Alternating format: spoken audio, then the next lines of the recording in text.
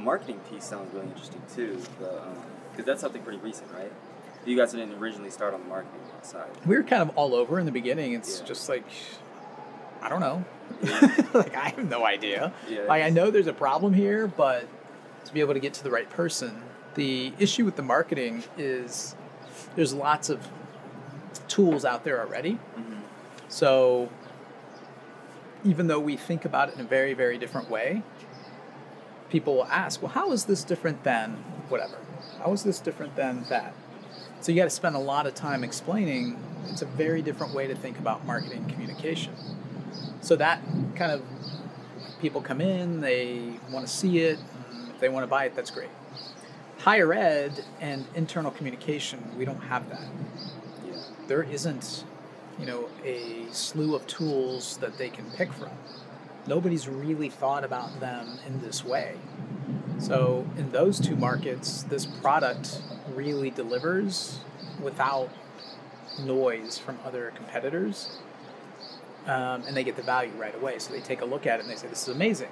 Why would we not do this? And that's my favorite thing to hear, is when you kind of explain what we do to a company or to a university, and within 30 minutes, I don't understand. Why would anyone not do this? Like, perfect. I love you. Yes, do this. Yeah, it's pretty obvious. So I want to get into Cincinnati. You're originally from Egypt, from Cairo, moved here when you were 4, lived in Dayton. You got your undergrad in Dayton, and you got your master's at Xavier. And you founded 3 very successful companies here. How has Cincinnati been integral to your success? Well, I think a big part of it is the cost of doing business here is very low. Yeah. For this size market, I think we have great relationships with the local universities. So finding talent has never been an issue. And then keeping them is not an issue.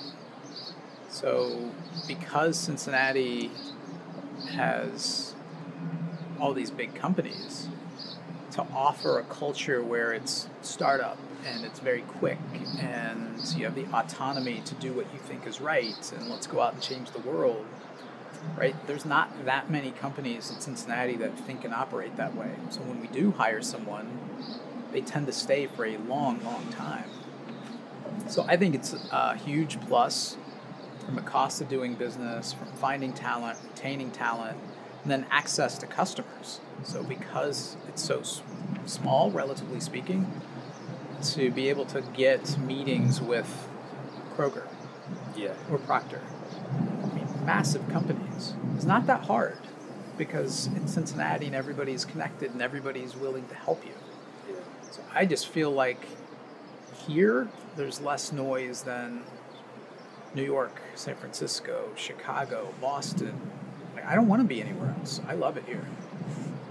And so you touched on the talent and the customer piece. How about the money piece? Raising money. That's every entrepreneur has to do that. What's raising money like in Cincinnati? Well, I would argue every entrepreneur doesn't have to do that. Raising money. That's every entrepreneur has to do that. What's raising money like in Cincinnati?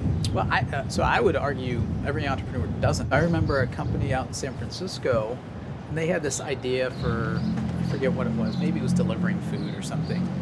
And it was years and years and years ago, and none of them were engineers. This would be cool. If this service existed, I would use it. So they did it all by hand. They created an online form that people submitted, hey, this is what I want.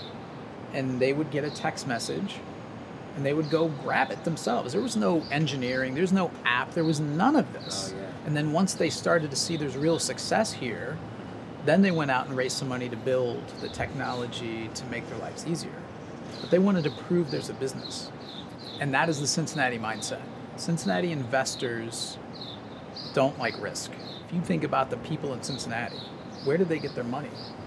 So they worked at Procter for 20 years. Procter hates risk.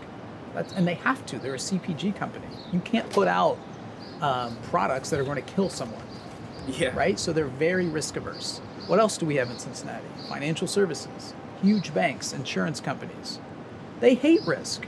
right? So these people have gone their entire careers in corporations that have trained them risk is bad. So now they've got all this money and they're looking at these startups and they view them as risky. So if you come to a Cincinnati investor, now again, I'm stereotyping, generalizing, and you say, and it's not just Cincinnati, it's pretty much the Midwest, but if you come to them and say, I've got this great idea, it's going to be awesome, whatever, whatever, they're going to be like, that's cute. Come back to me when you've got traction and you've got customers and you're growing. Yeah. That's where Cincinnati investors really can help you. Like, you've done all the hard work. You've shown there's a business here. You've shown you can solve problems. You've shown that you provide value. And now you need money to grow faster. That's what they love. You've eliminated a lot of the risk. And so they see all the upside from the growth. And you've taken away the downside. Cincinnati's great at that. Like that, you'll get money all the time. That's not hard to do. But if you come in as an entrepreneur and you say, I've got this idea, I'm in Cincinnati, and I just want to go raise $1 million. The reality is that is not going to happen, or easily. It's going to be a lot of work. And it also depends on what you're trying to do. So are you trying to build a brand here? Like, that's not going to work. Are you trying to build something where it goes to the consumer? That's also difficult.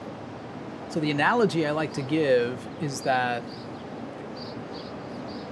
you're not going to grow pineapples in Cincinnati.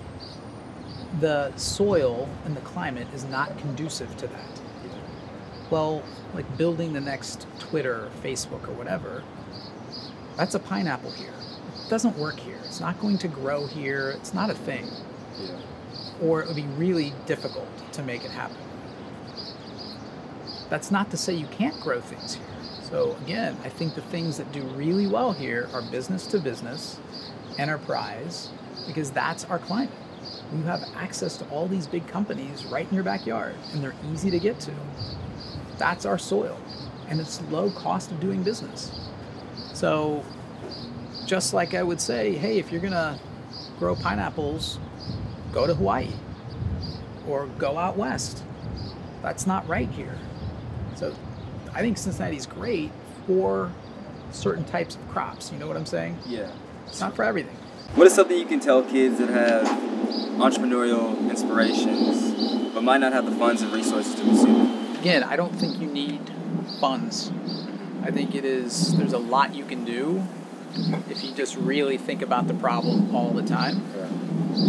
So I think that's a common misconception.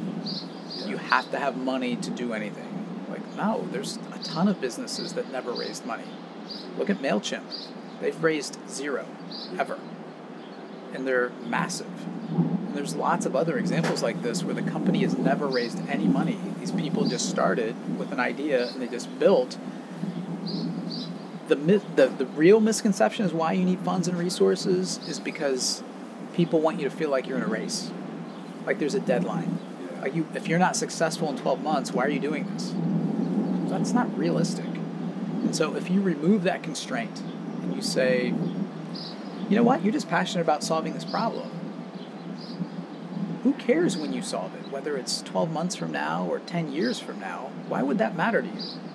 Isn't that what you're really trying to do, is change the world in a better way? Who says 12 months? Where'd that come from? It's just made up. It's arbitrary. So when you start removing this as part of being an entrepreneur, you say just go at your own pace. Just do what you love. It's not about making money. It's about changing the world. And it's like, oh yeah, I can get a long way without ever raising anything. And then when you do need money and you've shown growth and you've shown traction, it's easier to get. Put yourself in a way better position.